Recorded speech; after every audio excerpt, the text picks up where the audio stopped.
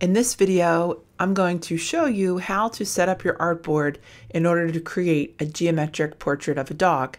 This go through will actually be of a dog. So here we're looking at an image of a chocolate lab, and I'm going to work from a different photograph. I'm actually going to do a portrait of my dog, Doug, for this project. First thing I'm going to do is I'm going to create a new artboard. I'm going to come to File, New, and I'm going to put it at about 8 by 10. Now again, in Illustrator for this project, the size might change, and that might be something that I do more towards the end. But I know that my photo will come in probably at about that. So I'm going to place my photo. I'm going to come to File, Place, and I am going to get my image. Okay, so I have my image placed down onto my board, and the kind of image that I want, I just took this picture of my dog, and I want it to be more so its face on, because what I'm going to do is I'm going to focus in and do half of the face and then duplicate it and flip it.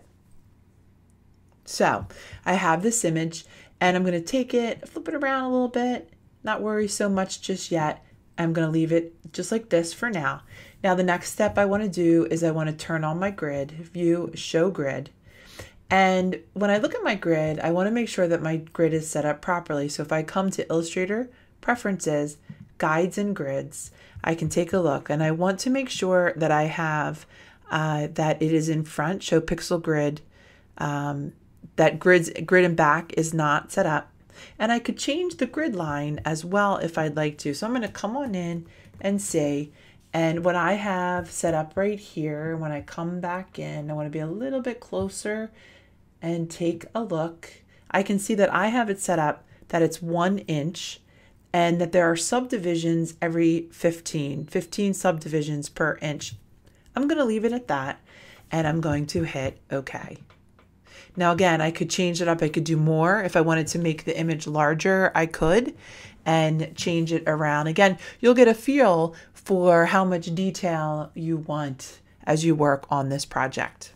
Okay, so the next thing I want to do is I want to come on in. I want to come to View, and I want to click Snap to Grid.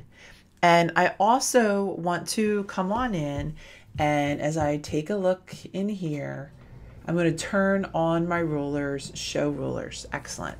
Okay, next thing, I'm going to come on in and I'm going to pull out my first ruler. And this is 8 across. So I'm going to line my ruler up with 4. And I'm going to come in a little bit closer, and I'm going to take my image, and I want to place this right in the center. Okay, now again, I can come on in and I can even grab the side here a little bit and try to get it more so it's in the center of the dog's face as much as possible. Now, with Snap-on Grid, it's going to go from one piece to the next, so you might want to turn that off to do this.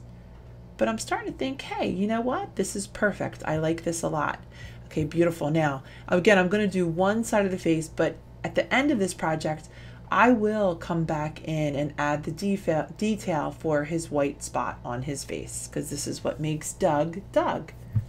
So I'm going to next step, I'm going to come on in, I'm going to go to my layers, window layers. Your layers are turned on. Sometimes it's hard to see where they are. They're right behind here. Excellent. And I'm actually going to lock this layer, and I'm going to come on in and I'm going to work on the next layer. I'm going to come on in and I'm going to get to work. I'm going to work with my pen tool.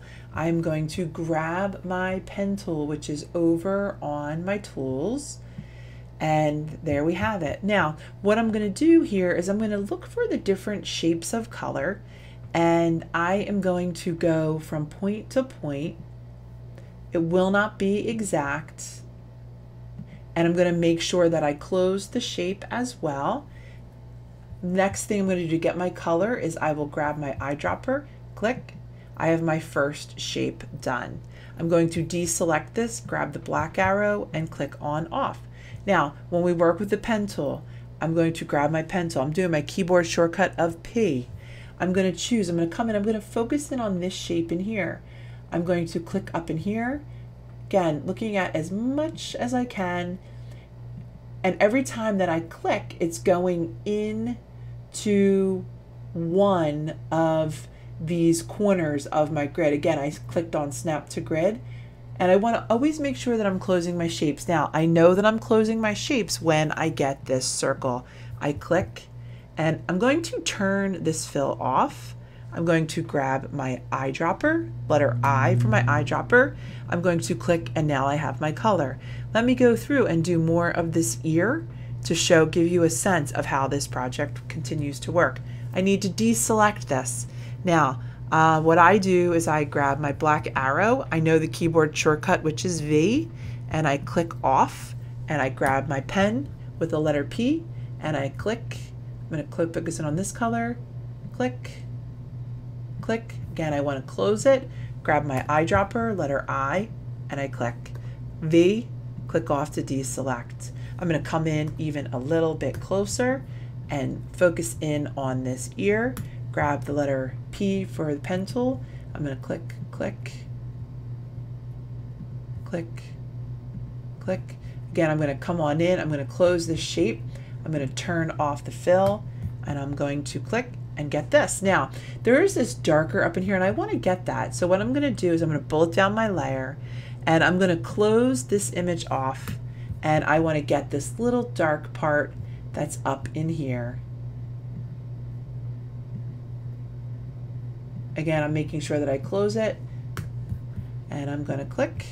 I'm going to turn this on. Fabulous. I'm going to keep on going here. Pull this on over. Again, having a little bit of hard time seeing what's the background and what's the dog. I'm going to come back to my pen tool. Now, I always know I'm starting a new path when I see the asterisk symbol, and I want to deselect this. So I'm going to grab the P for pen again. I'm going to come in and focus in. There's a lot of this dark stuff up in here. Again, we can use a little bit of artistic license sometimes as well. I'm going to close this up, come on in, grab my eyedropper, and click. Again, I want to turn this one off. I'm going to focus on in right up in here, through here.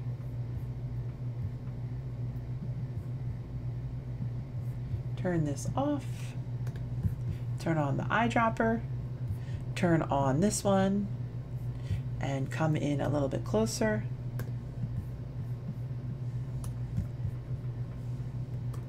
Now, let's say that I wanted to do a shape and send it behind. Well, I could do that too. So I could come on in right in here.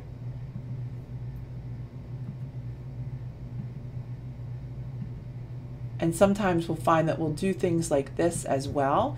And again, so what I'm going to do now after I'm done this piece is I'm going to send this shape that I'm creating behind.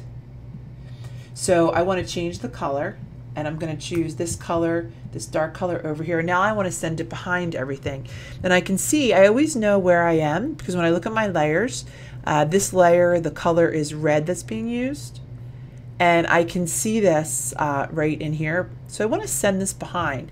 So I'm going to come to Object, Arrange, Send to Back. Okay, I'm going to zoom it on out. I'm going to turn off this image. I can say, okay, I'm off, I'm moving, I'm getting this started.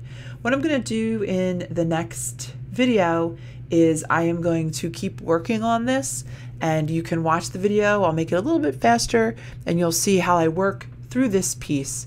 In the video that follows that, I'll show you how I go about creating the second side of this portrait. Thanks for being here.